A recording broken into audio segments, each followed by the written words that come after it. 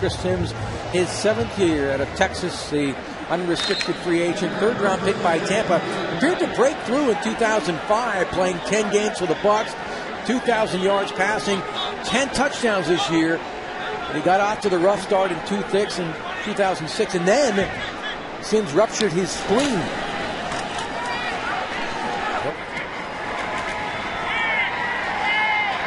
Roll out and the quick completion with the tight end inside the 40-yard line. SIMMS has time, and he throws, and it's complete inside the 5-yard line. It'll be 2nd down, ball at the 6-yard line. 2nd and goal for the Broncos, trying to get on the board. Time for SIMMS, and he throws, and it's a touchdown for the Denver Broncos. Jet Poutier for the Broncos and gets them on the board, and Denver breaks through, and I can hear it now. SIMMS should be the quarterback.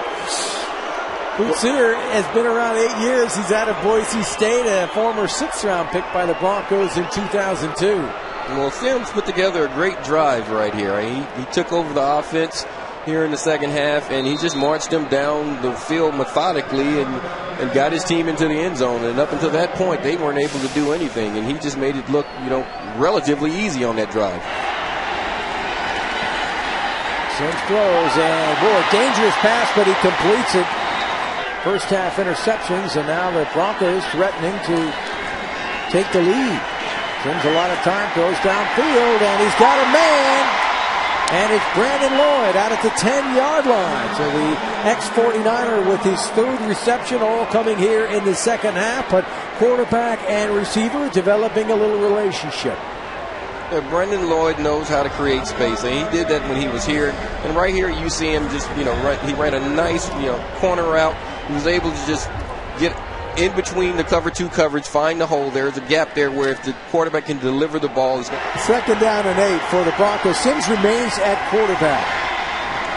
And the quick out pattern is complete. He breaks a tackle and gets up to the 40-yard line. Broncos have actually used 2 timeouts, so they have only 1 remaining. Snapped on the ground. SIMMS picks it up, buys time. Goes downfield. He's got a man. It's McKinley. Touchdown, Broncos.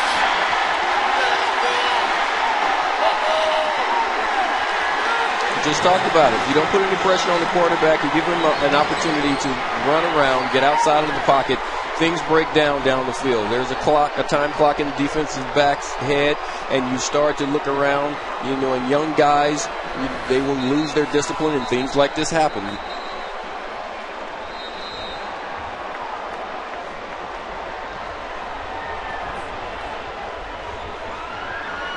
So Jahir Daniels was the man in coverage, and McKinley just kept going. And I think you have to credit Chris SIMMS, who it had to keep in perspective that he did not play against the 49ers first-team defense, but I think that SIMMS has done everything the Broncos have asked of him, and regardless of what defense he played against, there's going to be some controversy tomorrow. Now the Broncos are going for the game-winning score. They're going for 2 points, trailing by 1. And it's incomplete. It's picked off by Smith in the end zone, and the 49ers turn them away. And I'll give Josh McDaniels credit on that. He didn't want a tie game in the preseason. That's a 2-minute warning.